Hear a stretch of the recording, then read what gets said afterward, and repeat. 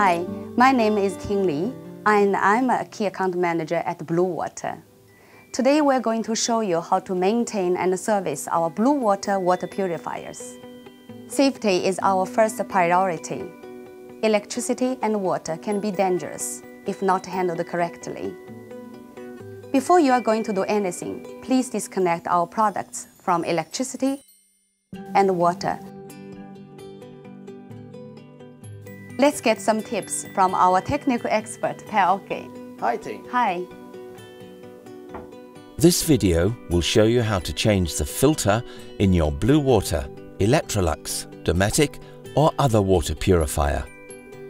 Normally, you do not need to move the Pro unit from where it is located. We've just done so to make the filming a little bit easier. To identify the correct filter for your unit, please check the model description on the data label on the back side of the unit. The display on the front of the Pro unit will tell you when the filter needs to be changed. First, you need to remove the door on the front of the unit. Check which filter needs changing. When filter 1 is lit up, you will need to change the sediment filter using the Bluewater filter on the left. When filter 2 is lit up, you need to replace the carbon filter, the one on the right. Please note though, some models use carbon blocks, which means you always need to change both filters at the same time, regardless of which filter lamp is lit up on the display. Before ordering your new filter, you can easily check what filter you need from the data label. Loosen the filter can still inside the unit, then pull out the slider. Remove the sediment filter and throw away. Ensure the O-ring is placed in its groove in the can before inserting the new filter, which you then screw back into the slider unit. The same process happens with filter 2. Unscrew, throw and replace with a new carbon filter.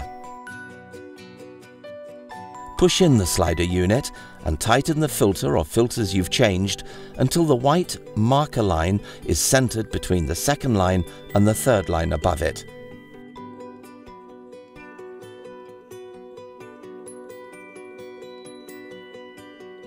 Now, please replace the door.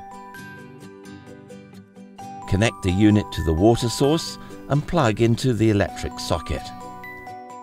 After completing this job, please make sure there are no water leakages in the unit.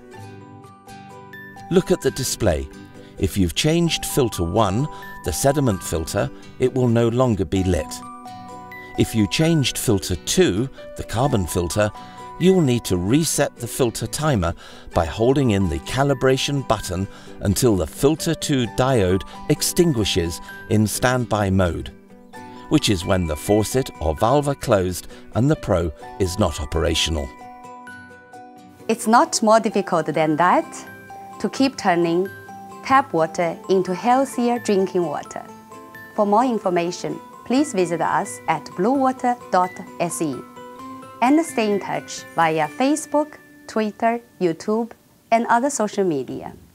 Thank you.